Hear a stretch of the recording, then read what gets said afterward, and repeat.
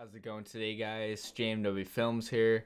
Today I will be showing you guys how to install FiveM for GTA RP and installing a trainer. So section 1, we're going to start off with downloading FiveM.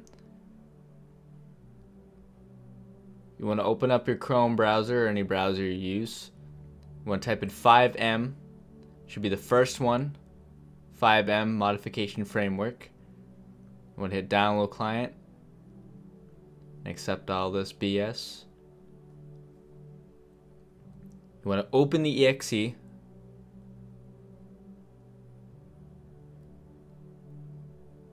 Now it's going to be asking you to select the folder containing Grand Theft Auto 5. So I have it installed under Steam Library, and if you bought it from Rockstar, you can find it in the folder you installed it in.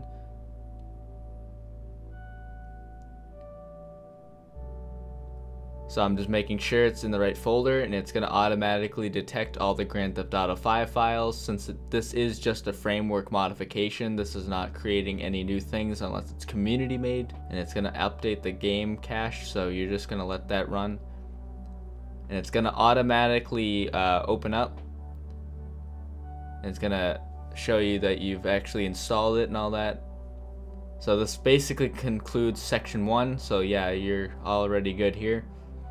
Now for the trainer, this will help you in-game on servers. You can change skins, spawn cars. Some servers do not allow this, so this menu might not work on other servers, so you have to be careful where you use it. Most servers will allow it, but I've come into a lot of them that would not allow it. So you want to drag the Lambda menu down to the desktop after you downloaded it. So to get into FiveM, you have to right click it, open file location. And then you're going to have application data and FiveM exe. So you want to open the data file. You want to create a folder named plugins. This will not already come default. You have to create it once you installed FiveM. Make sure you type in plugins, nothing else. You can't name the folder anything else.